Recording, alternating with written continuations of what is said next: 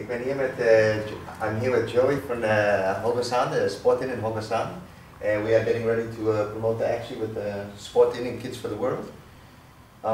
Just a little bit, if maybe you can give us a little bit of an idea of how it was yes, last year. now we're doing this for 3 years right now, and in the beginning it was getting slowly better and better, and last year was by myself it was good.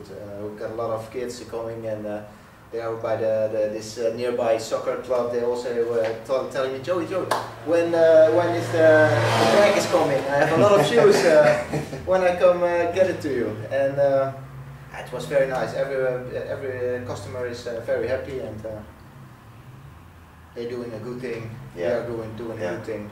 Yeah. And we hope this year it's going to get better. And I think I hope.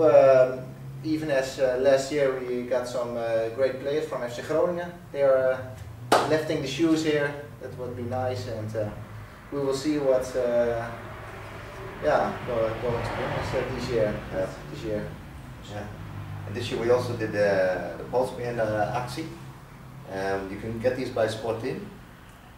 It's for €1, and it's a little bit about the money will be raised to further the cause of developing through sport, and together with Sporting and Kids for the World, we can hope to raise a bit of money to raise awareness and everything else around the different parts. And yes, I think the color is also good. Maybe Nico is a little bit blue, but maybe it was also his thing about it. But I think it's gonna get great. yeah. Every year. Kids for the World, Sporting, together we are strong. Okay, good stuff.